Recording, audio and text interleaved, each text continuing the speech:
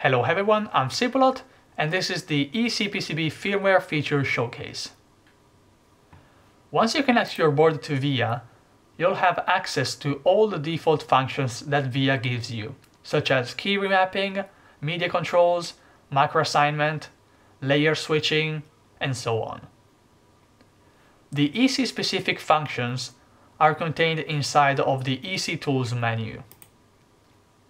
In this menu we have two submenus, the actuation and calibration. The calibration submenu is where you find the bottoming calibration features that we've covered in the previous video.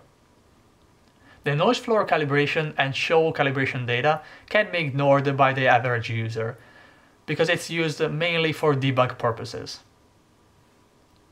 Let's move now to the actuation tab. Here you'll see a couple of controls that we can manipulate. First of all, we have a mode selector that switches between APC and rapid trigger.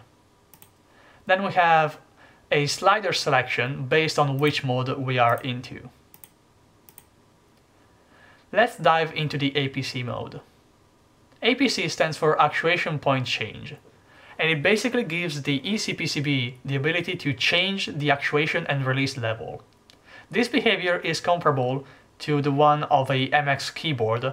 The only difference is that you can actually decide where the actuation and the release happens in the key travel. To be noted that the left side of the slider is considered the resting position and the right side is considered the bottoming out. Because of the VIA limitations on the controls, there is no cross-check between the two sliders.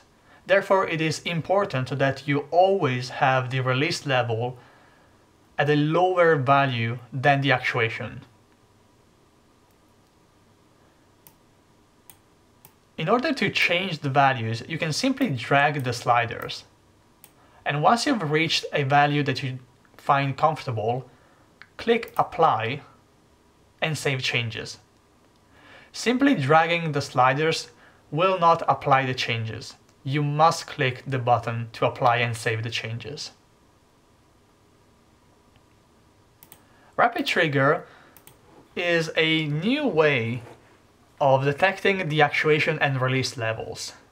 It works differently than a normal actuation and release Boolean state system, in which we have an initial dead zone where the key is always considered not pressed.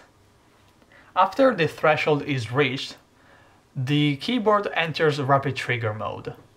It is comparable to other vendors' rapid trigger features. In this case, considering that the left side is the resting position and the right side is the bottoming out, as long as the key remains in the first half of the key travel, the key will never actuate. As soon as the key reaches the half mark, it will enter rapid trigger mode.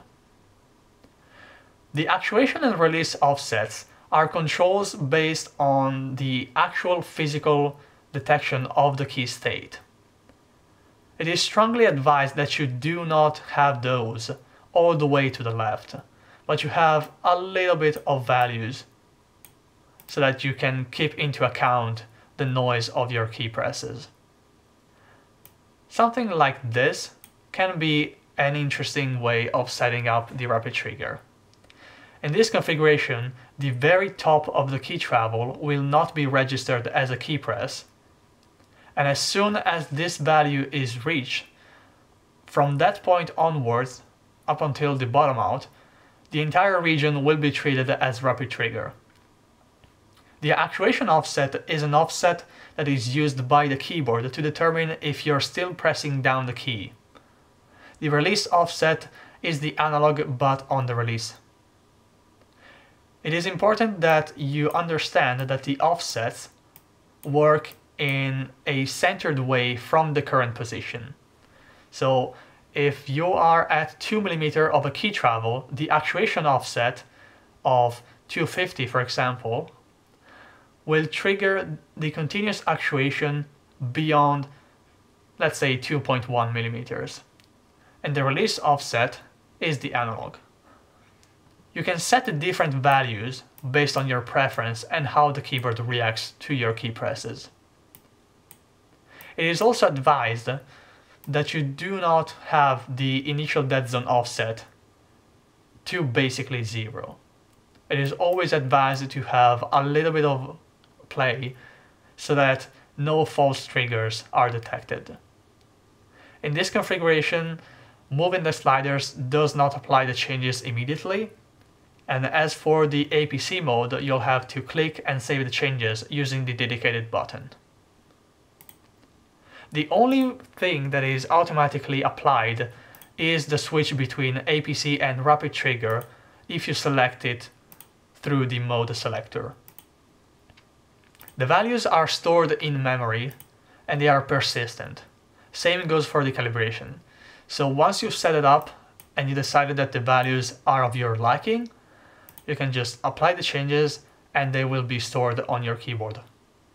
In case you flash a new firmware, the values will be zeroed and you'll have to go again into the calibration as explained in the calibration guide, and you'll have to select the values again.